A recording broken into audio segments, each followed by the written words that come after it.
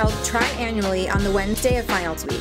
Although the route has changed several times to accommodate concerns, the tradition has remained the same.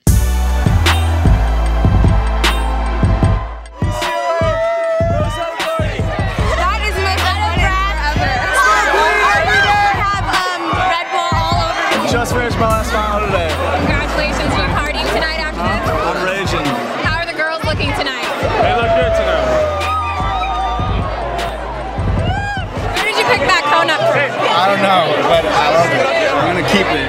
According to campus officials, one of the biggest problems the Undie Run faces is the large amount of non-UCLA students who participate.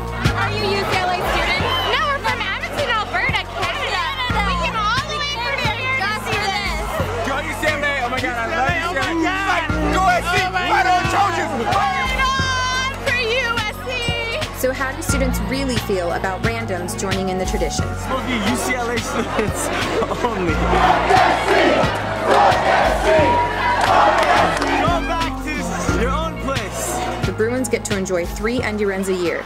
So where does the final run of the school year rank? It was wonderful. It was perfect. It was the thing I needed in my life right now. It's school pride. It's UCLA tradition. It's UCLA tradition. Awesome. They came, they stripped, and they got it cracking. But the night is just beginning.